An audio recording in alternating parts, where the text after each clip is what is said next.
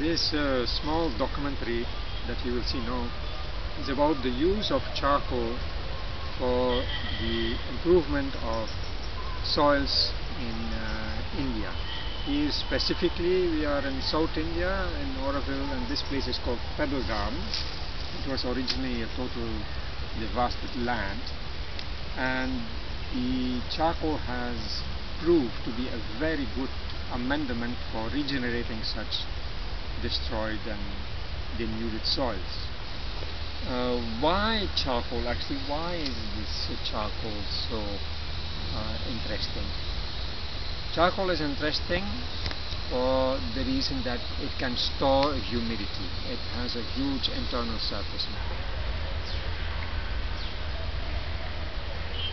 So as you can see, the charcoal has many small pores. That means it has a huge internal surface. In fact, 1 gram of charcoal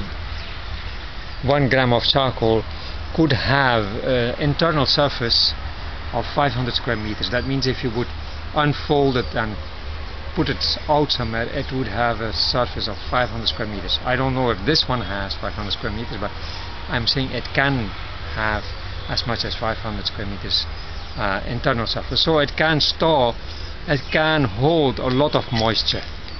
It is like a sponge in a certain way. You could compare it to a sponge. It can also store ions, nutrients that are released by the decomposition of the organic matter in the soil.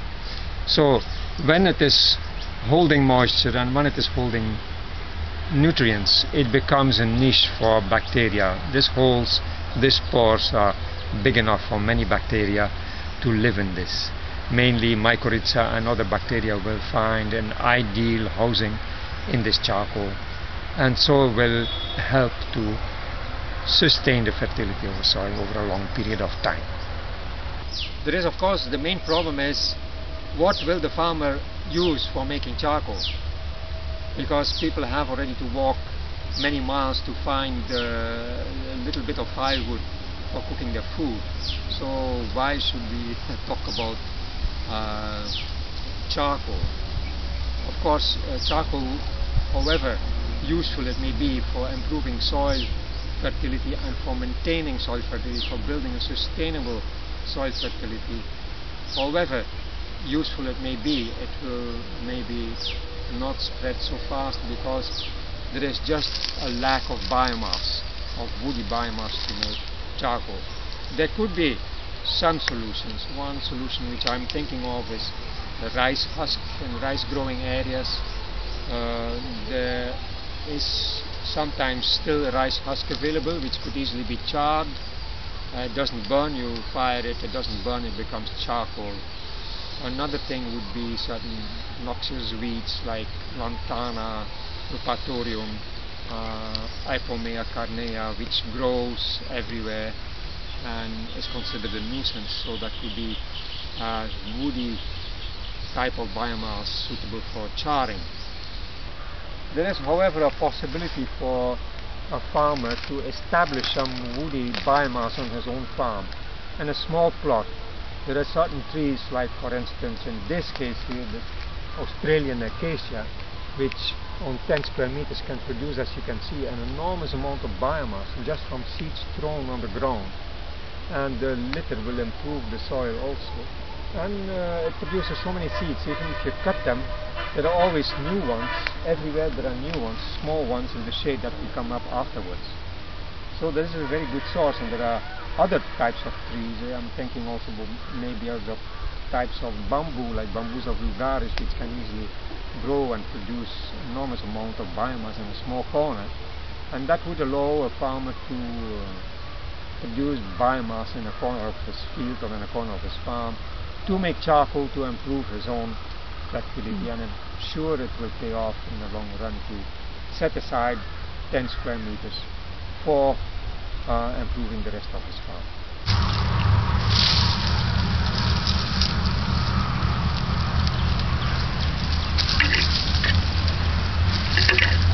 So here you see a small plot of various types of bamboos. They are planted in a waterlogged area. Of course now you can condition in which they are because of the cyclone that we had, so they are mostly flattened. But anyway, it can give you at least an idea that in a unusable spot you can grow bamboo, a lot of biomass, woody biomass, to make charcoal.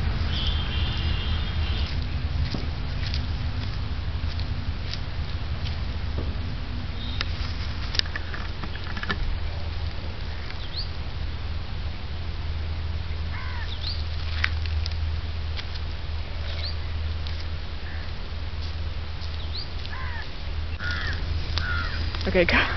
The easiest way to make charcoal is just to collect some branches. This could be branches from Prosopis juliflora, which the main trunk is used for making commercial charcoal. But there's plenty of side branches, very thorny. If you can collect them and pile them up, just fire it and throw either water on it afterwards or throw sand or earth. And if you do that, just before the ash gets formed, you will get charcoal.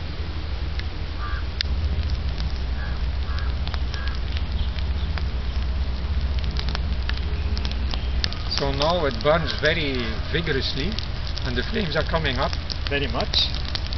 Everything will be burnt, but before it makes ash, we will pour water. So we have to observe the flames. Now the flames are at maximum. After some time they will go down. And that's the time where we will put the water.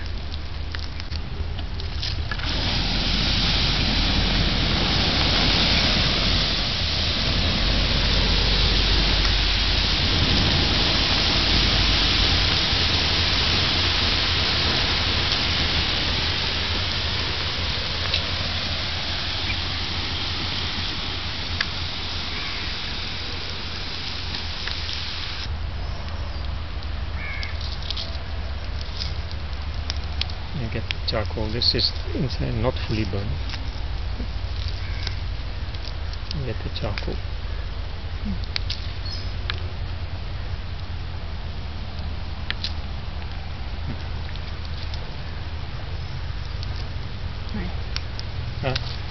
Voila. Charcoal. So easy. So you did it like this for many years before the kiln? Not for many years. For 1 year. We did like this for 1 year before we had the kiln.